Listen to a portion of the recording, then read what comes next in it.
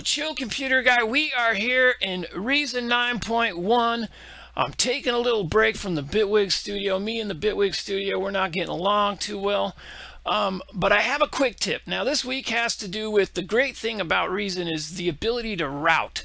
Just route stuff. Now I recommend starting out with bass and drums or chords and melody. But don't try to do all four at once. You'll you'll go crazy. You'll never finish a song. We're working on bass and drums. Basic drums, basic bass. Just trying to see if we can get something to kind of stir it up and get like a little hook, something. I create what I call a rough mix. And to do that, I take my redrum, okay, and I route that into a 14.2 mixer.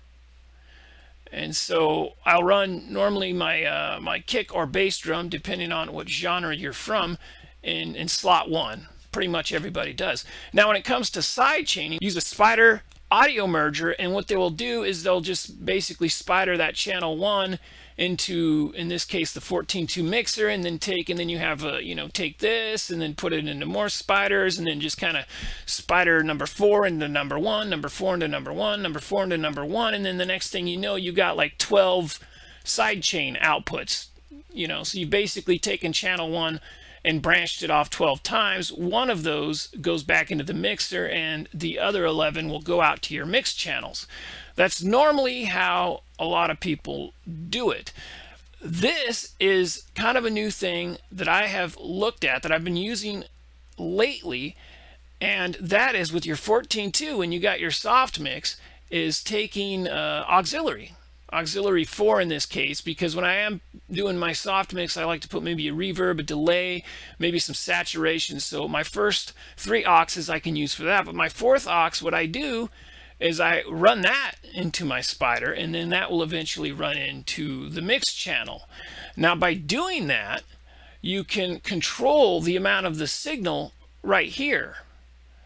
Whatever part of your percussion you're working on, you can sidechain those individually, run them through individual auxiliaries, and then run those auxiliaries into your mix channel, or you could spider those back together and then sidechain every little sound that is coming out of your drum chain. That's another option. But the thing about this is it's very user-friendly, it's very optional, and it's very easy to route your stuff to all your channels. Now a lot of people don't like sidechaining on the SSL compressor because they feel it's too limited. You got your ratio, your threshold, your release, no attack. But if you click on this fast, it basically, there's 2 attacks. There's a fast attack if this is lit up, and then there's a normal auto attack. If you want a fast attack, you click that. If it's off, then you have a normal attack.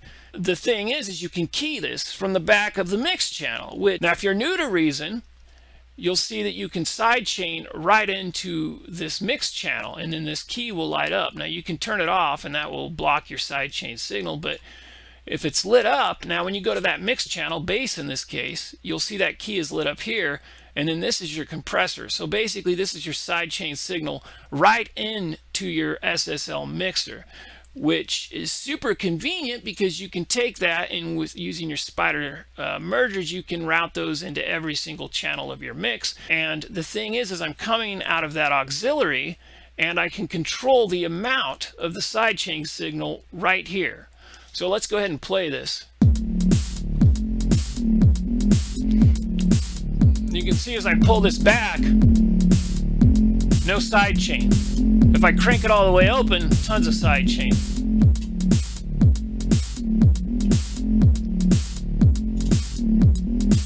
So you kind of got to find a sweet spot, but the great thing is that's routed right into the key there, and then when you go into your mixer, it's right there. So you can control your your ratio, threshold. Again, you got to find a sweet spot. And again, I always recommend soloing. Solo your bass channel so you can hear that pumping. And if you want to do a fast attack,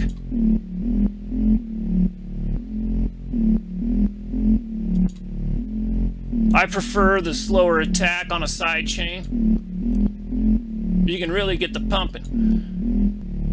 So you can have a fast attack and a fast release. And it just sounds like it's just right. It's like a brick wall, Slow that down. And again, you can see with your LEDs exactly what's going on with your signal. And then we can go back here and control it here. Control the input.